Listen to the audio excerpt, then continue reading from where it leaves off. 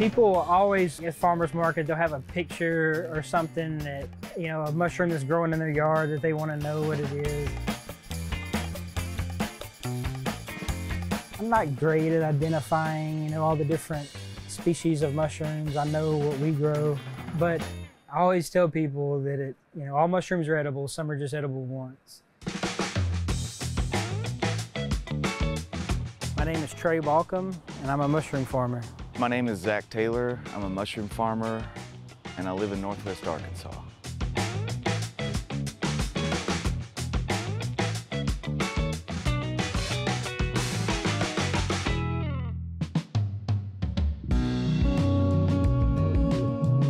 We both lived in South Arkansas, and we moved up here, and we were just really kind of in love with the community. We were walking around the farmer's market one day, and we thought, hey, we could be the mushroom guys. There's nobody doing it. And we didn't know what the yields were. We didn't know if it'd be profitable. So we just decided to do it at least as a hobby. And it kind of mushroomed into a business. Bad mushroom jokes.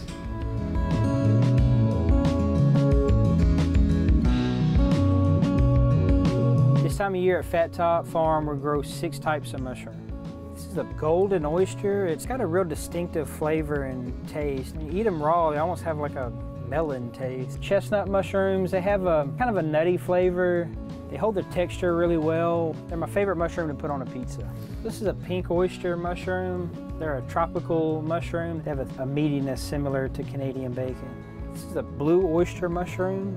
They're our favorite mushroom to grow. They have the best shelf life. They taste great. If we had to grow one mushroom at Fat Top Farm, it would be blue oyster mushrooms. The best thing about being a mushroom farmer is influencing the way people eat. Expanding people's horizons just a little bit. When I was a kid, at least in the single digits, I didn't like mushrooms. I thought they only came from a can, and I didn't like them at all. One time my mom she's really good at getting me to try stuff. And she had made some fried mushrooms, and she was like, you gotta try one. Just have an open mind. I did what she said. I tried to forget what I thought before about mushrooms and just focus only on this experience right now. And I liked it. And I was like, wow.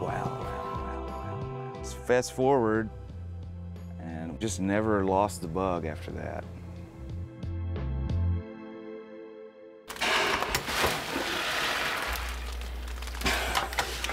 We grow off of stuff that would be considered waste. It's soy hulls and sawdust and water. That's it. And that's what mushrooms like to grow on. That's what most things like to grow in. They all look like this once they've soaked up the water. And you can see where they're starting, that mushroom mycelium is starting to leap off or expand. This bag right here, it's almost fully colonized, or maybe it is fully colonized. It's ready for fruiting. Most everything out here is redneck engineered. We built it ourselves.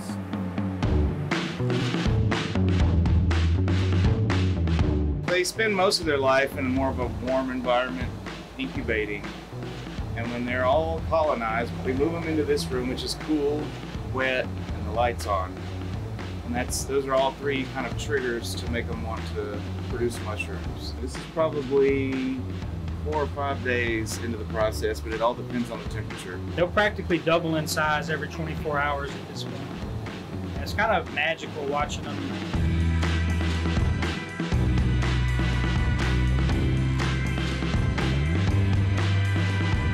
With varying demand, with farmers markets raining out occasionally, or chefs canceling orders last minute, you know, we find it hard to exactly meet demand. And so we overcame that by processing our mushrooms, by making food products. Essentially how it works is we take the caps, we cut them off, and we make jerky with them. And the stems we roast and we make broth out of it. So nothing goes to waste. That's a big deal for us. And this is all thanks to the Arkansas Food Innovation Center at the University of Arkansas. They've been great to us as well.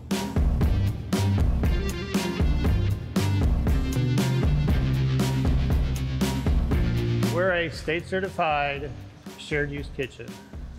We provide this service to the general community for them to make retail products. Our #1 goal is food safety. We show them all, teach them all about that. Each product that Trey does has a unique process. So what we'll do now is we'll add a little bit of our sauce and these mushroom caps, and they'll cook for about 45 minutes. The sauce is a mixture of tamari, which is a gluten-free soy sauce, brown sugar, and apple cider vinegar. So we'll add these mushrooms to this liquid that's in the kettle.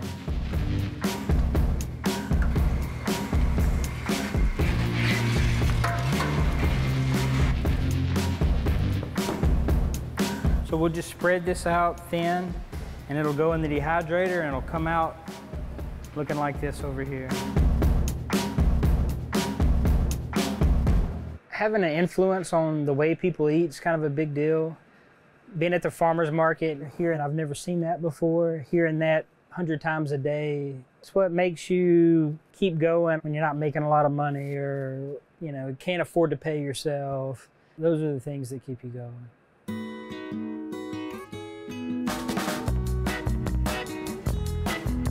I'd like to see us in a couple hundred grocery stores with our packaged products.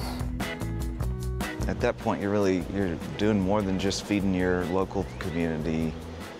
You may be putting yourself out there to the rest of the world, and that's kind of a big deal. Don't be afraid to experiment with our mushrooms. You can do anything you want with them. If you like soup, drop them into soup. If you like fried mushrooms, fry them up. Just want to tell the world to eat more mushrooms.